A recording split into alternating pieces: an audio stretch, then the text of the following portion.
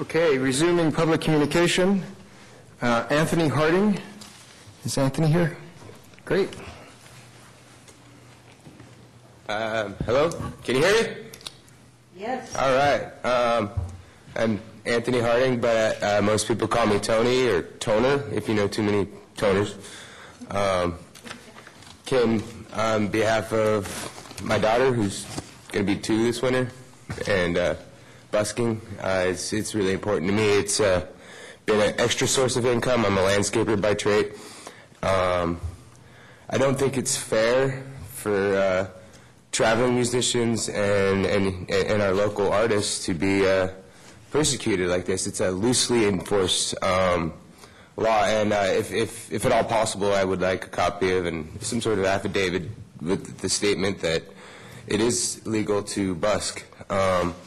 You guys said earlier that it's legal in other zones because according to the OPD, it's not, and they need to be informed of the laws. The first time I was ever stopped about it, the police officer said that I could go into City Hall and get a permit the next day. I went in there, and they pointed me to Parks and Rec, and then Parks and Rec told me that the permit was for the business.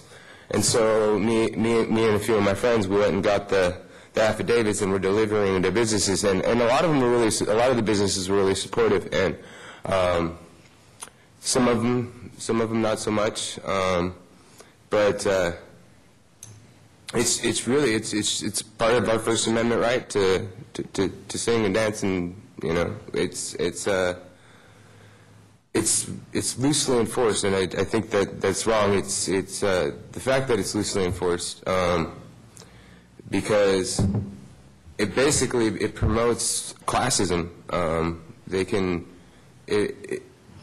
choose to let this person be loud and speak their mind, and then persecute other people for doing the same exact thing, and I think that's wrong.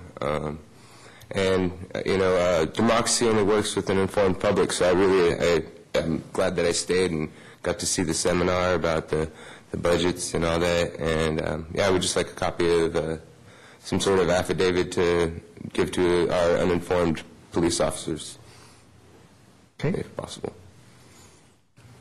We'll see if Kathy can help you there.